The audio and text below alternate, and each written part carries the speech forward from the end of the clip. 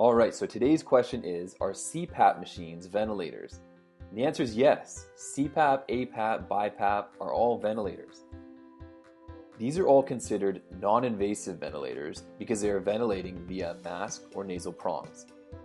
The opposite, invasive ventilation, is when the ventilator is directly ventilating into a tracheostomy or endotracheal tube. This way, most of the pressurized air and oxygen comes into closer contact with the lungs, making ventilation and oxygenation much more efficient.